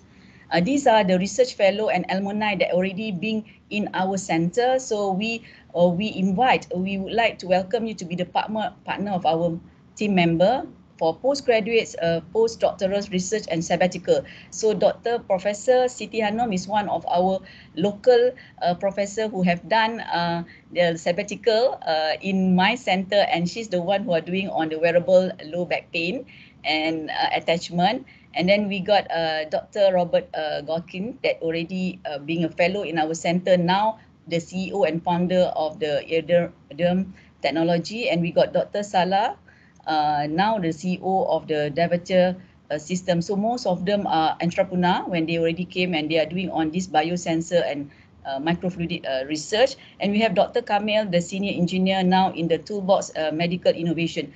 And currently, we have Mr. Zelko from University of Nova Set under our Horizon 2020 research in attachment in our center. I think he's in this participant listening to this talk today. Okay, so not forgetting about the society, we also have our CSR call for sponsorship, and now want to go back to school. We are looking for kids face mask, hand sanitizer and stationery to be distributed to the underprivileged kids around the Serdang and also the Sepang area. So these are the workshop and training that we provide at our center. So if you think that you have an expertise in this area, you can be part of our member, and you can use our platform to conduct your workshop and seminar. We can organize for you. So these are the list of the series that we already have in our center. And these are the commercialization workshop series that we are conducting. If you are interested, do let us know. You can scan at the registration there. The commercialization that we are doing is from lab to market, bridging research to commercialization, how to conduct the market validation for your innovation product. So we help you how to conduct your market validation, and we help you also how to write a good business proposal to your investor, especially to the government, grant, cradle, and also to your potential investor industry. And we also help you to prepare a perfect 5 minutes investor pitch, and we also help you how to start up a business. So these are the commercialization workshop series that we provide in our center. So with that, I thank you. I end my presentation. Thank you very much. I'm sorry for taking such a long time to give my presentation. Thank you, Prof. I think that was very interesting and very impressive work that the center or CIME have been doing, and yourself as well as a researcher. I'm very interested to know that this is also the month of Movember. They call it MOVMBR, so it's Men's Health Awareness Month, and I see a lot of men's health work that have been done by CIME, and all the sensor work that's very impressive. Um, and also interested in the medical device consultation that you have. I'm sure tak cukup tangan, considering that is one of the things that is coming up right now. A lot of people are actually very interested in coming out with device, and there is, I'm not sure whether people know, but there is regulations on medical device. You can't just come up with a device and try to sell it out, but you must actually go through all the guidelines and all the things that you mentioned, and I'm glad that there is a space for people who are interested to actually seek for advice and consultation from you. But I can imagine how difficult this is, in a sense that if you don't have a team and you're doing on your own, so the questions are going to be, or the consultation is going to be huge. So thank you so much for doing all the work, all the wonderful work that you've done. The next session we have is actually the Q&A. So I would welcome anyone who would like to ask question to either raise your hand or even on your mic and raise your hand, and then we can on the mic and we can ask the questions. But while waiting, I've already have questions typed on the chat box. So it looks like one question each for the presenters today. I'll start off with maybe Prof. Fatimah, since your question is up here. It is a question on adoption of wearable sensors, right? We talk about wearable sensors application and IoT in health and well-being. So the question is asking about what are the barriers that you see or the challenges that you see among our population in the sense of picking up or using the sensors or these applications? And can you share with us how do you overcome these barriers, or is it in certain populations sahaja yang ada these barriers, or it's a barrier that cuts across everyone else in the world? Okay, thank you very much for the question. Yeah, it's a very good question. So we have many barriers. The first barrier is to get through with the medical doctors, to get get the medical doctor to accept this new innovation as compared to the conventional technique that they've already been doing. Because for your information, the conventional technique they have been doing is just a questionnaire. It's just a questionnaire that they ask, how pain is your pain today, and so on. So it's quite like qualitative. So the one that we already innovate is a quantitatively measured, that we put the signal at the lumbar 4 and lumbar 5, and we measure the muscle spasm. So I'm happy that most of our medical doctors in University Malaya Medical Center, they are very open-minded, they are very adventurous, and together, we already get the support. So that's the first hurdle. So once the first hurdle that we already gone through, we went for the second hurdle. So the second hurdle is to get the patient to accept the society acceptance of our medical device that we have innovate. So that's the second steps, and then we will ask the patient whether with this innovation, are you interested to use it? Are you very comfortable to use it? And what do you think about this innovation? Because it is all IoT now, it's all being controlled by the handphone. For those who are not very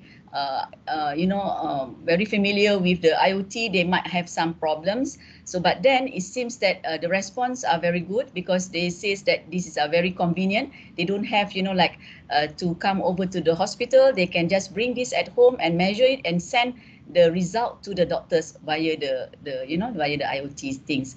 So the third hurdle I just want to say is that once you already got this one, is to get the industrial partner. So to get the industrial partner to accept this innovation and to support you in terms of getting fundings, or also in terms of commercializing this thing, because we couldn't be able to commercialize it because we are full-time lecturer here in UM. So we innovate and we pass the baton to the people who are in the expert. So to get the industrial. So in order to get this industrial, we have to be very active. We have to make ourselves visible. We have to go to any kind of like forums and so on. So honestly, I met this Mr. Joe at one of the forum in intellectual properties, and we become friends, and he's interested on innovation. So that's how it comes. And for your information, he set up a brand new, fresh company just to innovate and commercialize this product. So then the fourth hurdle is that on getting the registration of medical device authority, certification and medical device authority. So actually that's the process of, doing this kind of research and the challenges that you'll be facing. So you have to be very resilient and very determined to get this to be successful. Thank you, Prof. I never expected the first one to be the first one, because I always have the impression that it's a community that will be a bit resistance on IoT. But you are right. Yeah. The one of the first few would be the medical professions themselves to actually accept. There should be a change, or there are a variety of ways to look at to treat patients, or to gauge, like you said, if you're talking about pain, the obvious way that you usually ask is, how do you gauge your pain today? Or, you've got that pain score and then the figures, and asking them whether they're feeling pain.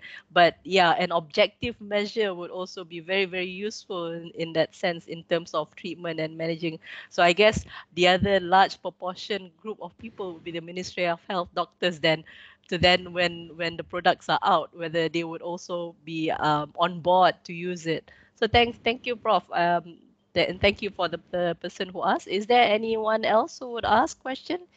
Any raise of hands?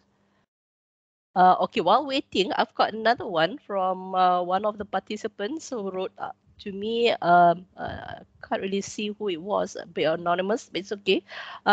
This question is for Professor Dr. Wan Haliza. Professor Dr. Wan, are you there? Prof. Wan? Still with you, yeah. Yes, okay. Thanks, Prof. Wan. Soalan dia berbunyi begini.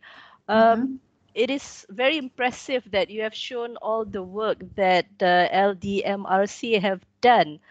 Even though you showed the slide on 2020, I assume that 2021 pencapaian juga adalah memberangsangkan in the sense of publication and high quality work. So the question the person asked, what's your recipe? All of us face challenges in terms of research with regards to COVID-19. So how do you overcome? Can you share your experience on how you overcome all these challenges and actually just perform just as well as it was before in 2018 and 2019? Okay, thank you for the question. You don't get who is asking that question just now. Tak nampak pula, dah hilang. It's okay. That's fine. Okay. Yeah, I mean, COVID-19 has some sort of like challenged us in many ways actually. Okay. So, and it somehow asks us to change our way of working. Okay, that is definitely true. I mean, that one we can avoid, right?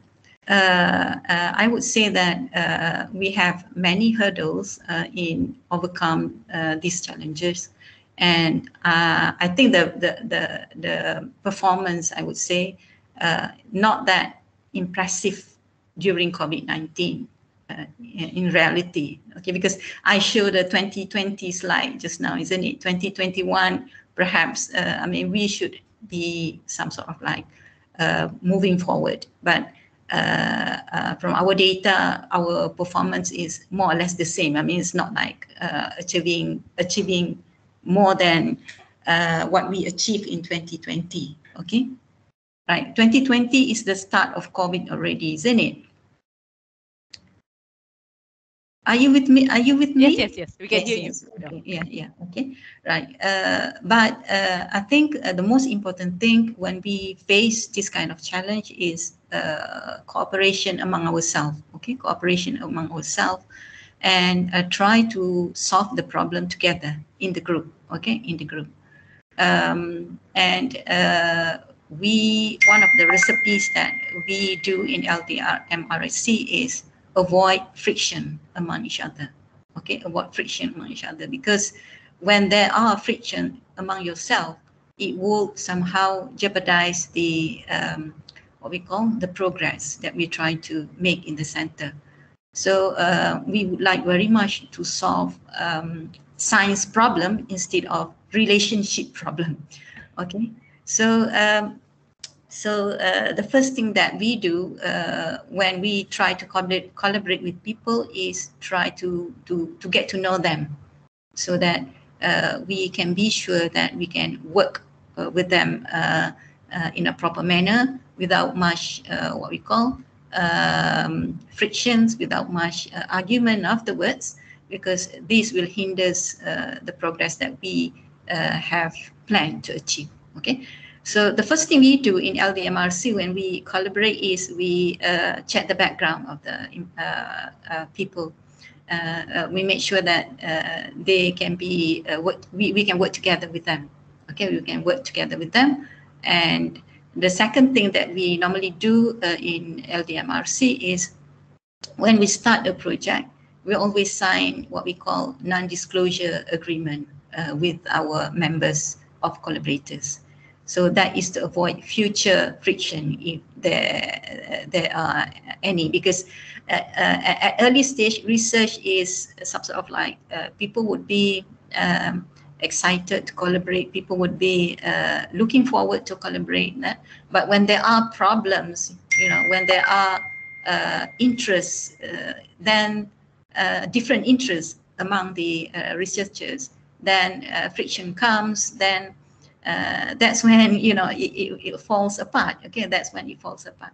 So we try to solve the problem from the beginning by imposing NDA.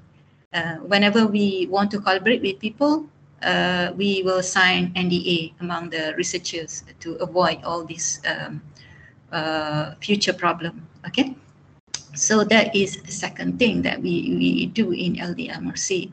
And the third thing I think I would like to mention here is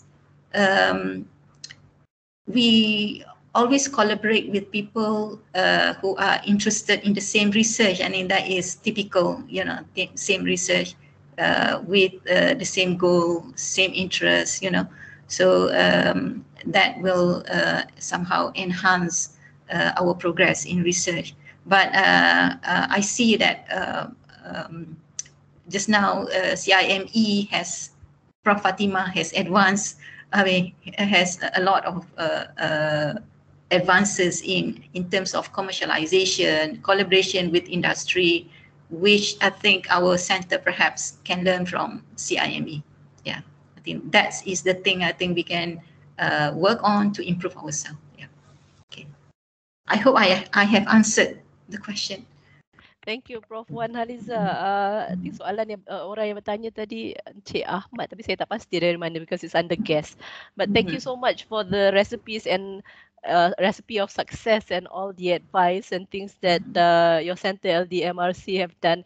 And I'm sure all of us after ni akan bertanya kepada Prof. Fatimah, because we do see that you have done quite a lot, a huge amount of work under CIME and all the advice that we might need to seek from you. So I'm sure Prof. Wan nanti akan berhubung dengan Prof. Fatimah.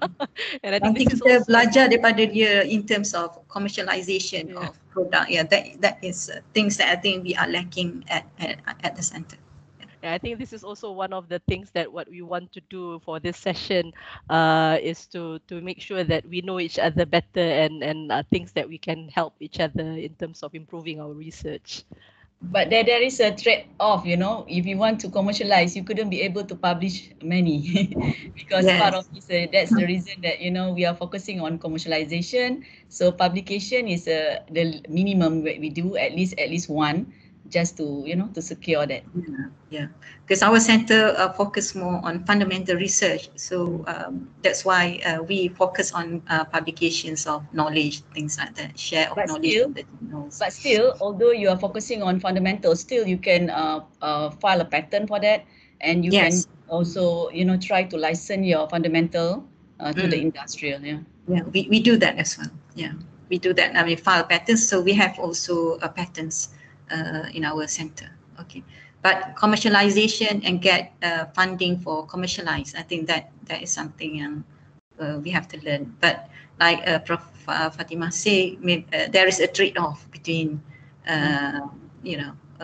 achieving academic recognition in terms of publication, things like that, and achieving the other side, which is commercialization. Okay, but so in a way, in we have, centers that focus on different things, which is very good. Overall, we achieve in many directions. So that will be very good to the university, I think. I think this is good. Like if our center is focusing on the commercialization, we are helping the MIRA for the university for commercialization. But then your center is very, very excellent in publication. Then you're helping on the publication for the MIRA KPI. So then we complement each other's strengths, you see. So we couldn't be able to do together. So we have to look at the strengths too. Yes, I think, in a way, what you're saying is true. But I think it would be interesting also if we can somehow involve in one or two prototype commercialization. Like one of our members is doing that with a UK company. So hopefully, if that is successful, that would be what we call a stepping stone for our center to in that direction. Yeah, I think Prof. Venga is my mentee. Prof. Venga is my mentee. He's learning from you. Okay, that's good. Yeah. So I've given him to to participate in the LIF.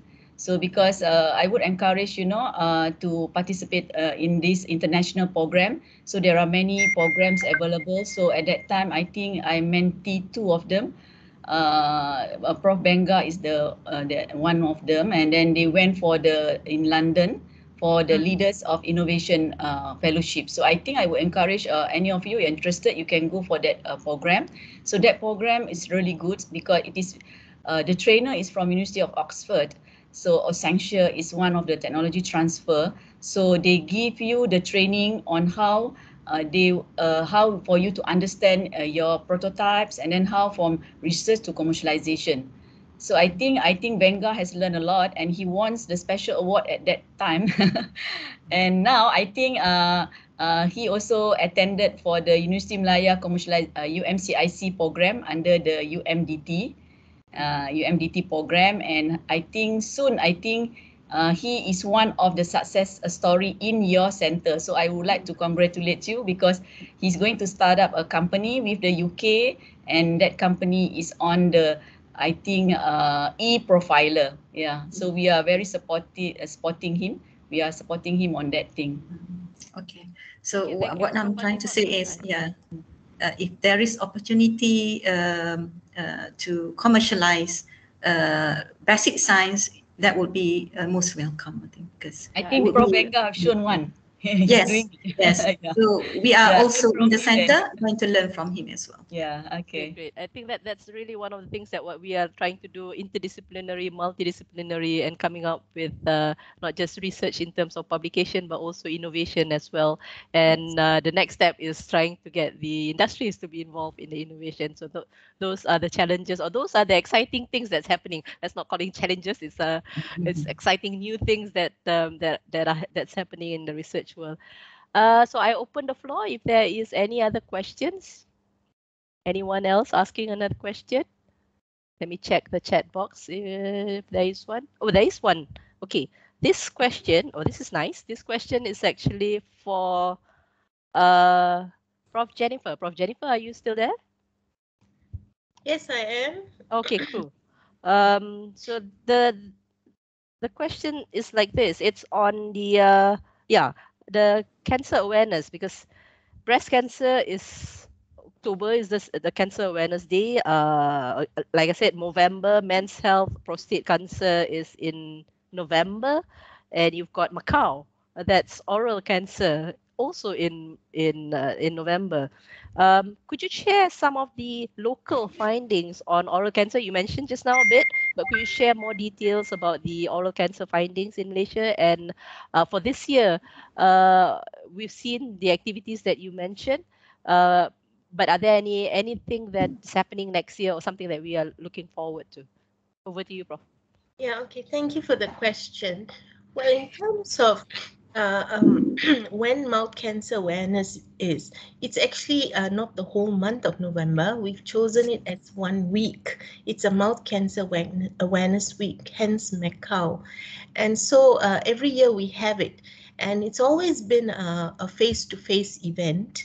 And it's only beginning from last year that because of the pandemic, we had a very indoor kind of closed door event with minimal attendees. And this year it was completely online. And actually, I'm happy to share on this. Probably I don't have it here, but I would certainly share with the research cluster the video of the whole launching. And so similarly, next year we will also have an awareness week in November. So that's actually the main event for mouth cancer. Other than that, we do have our usual exhibitions, which are done by all agencies at their respective venues. It's also the Ministry of Health will also be involved, whereby all states in the ministry will have echo launchings of Mouth Cancer Week in November. And they will run activities at the state level in terms of mouth cancer screening and such activities in their state. Is that the whole question, or did I miss one part of it? About the facts, details of mouth cancer. Findings Okay. about, yeah. Okay, now the unique thing about mouth cancer is it is not its prevalence is low in Malaysia.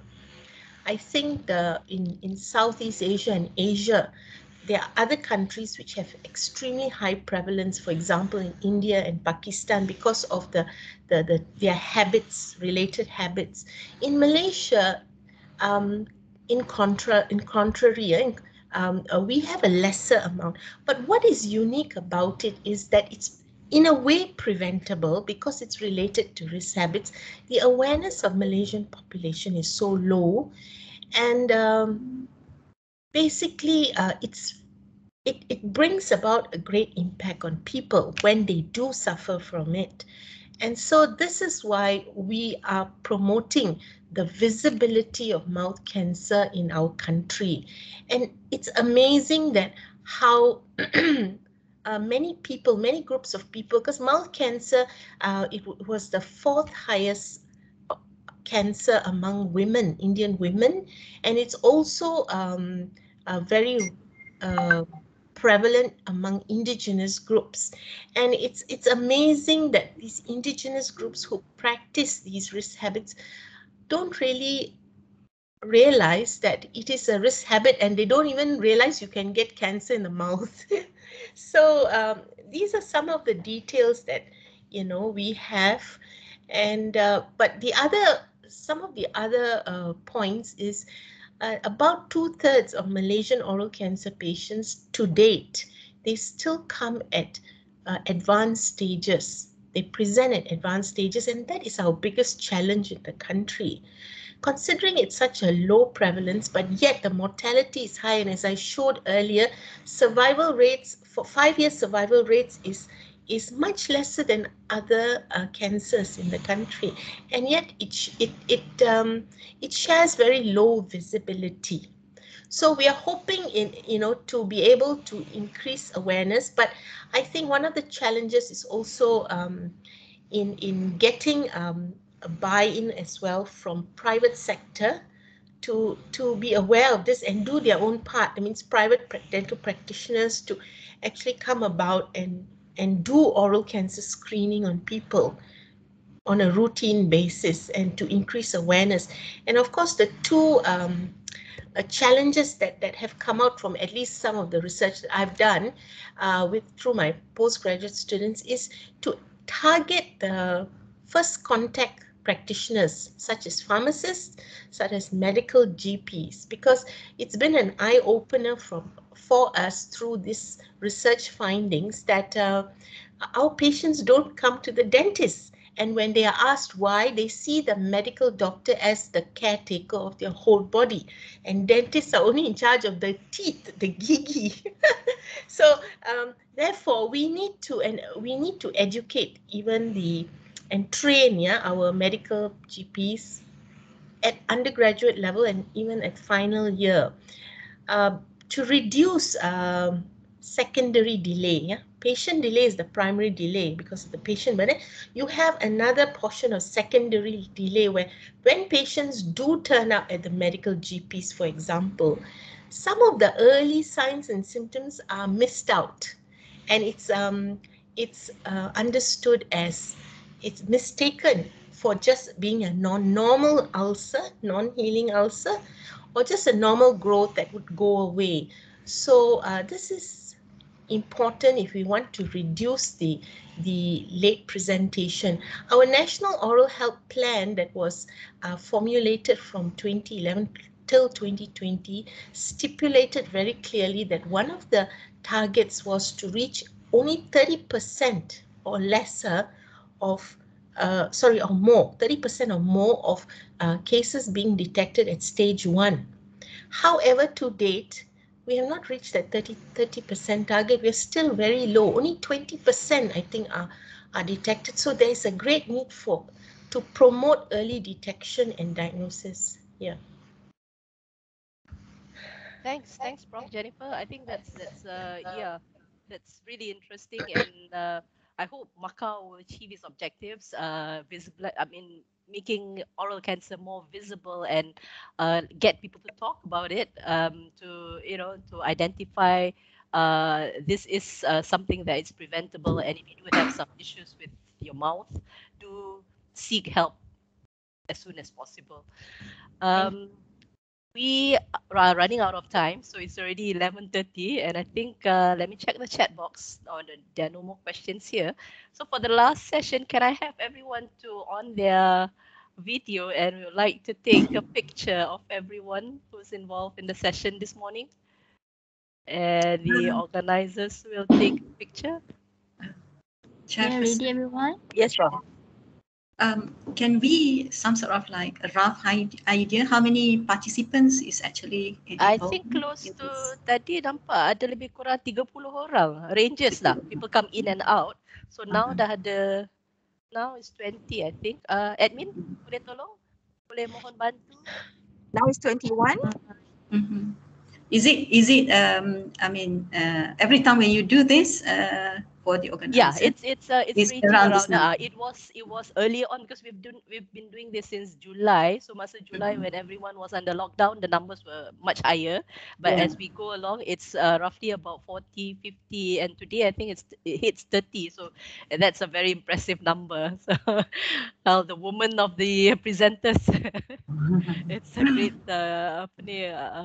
hallmark. I suppose that the topics are very, very interesting, and we got the right person. Semua orang dah on the camera ke? So those yang nak on camera. Okay, everyone ready? Yes. 1, 2, 3. Okay, again.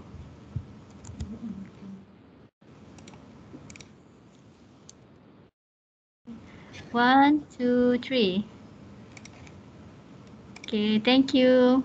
Thank you everyone for the session, and I would like to thank the three speakers, Prof. Jennifer, Prof. Fatimah, Prof. Haliza, for the very interesting sharing session, and to know that all the very tahniah for all the wonderful achievements that all three centers have been doing, and I'm sure are going to do, even though regardless whether we are in pandemic mode, post-pandemic mode, moving to endemic mode, whatever name we call it, but we will still be doing the best of the research. And I think one of the reasons that I must say is that all of three of you have been very, very passionate in doing the research that you do. And this really shows in the presentation that you have done just now. So thank you so much.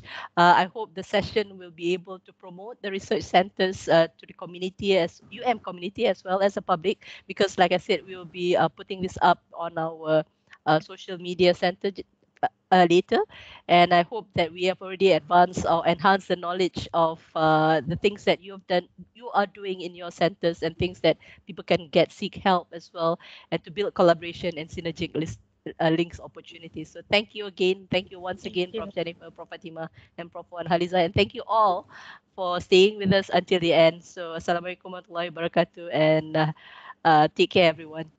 Thank Thank you very much. Okay, bye. Bye. Thank you, everyone. Stay Bye. safe.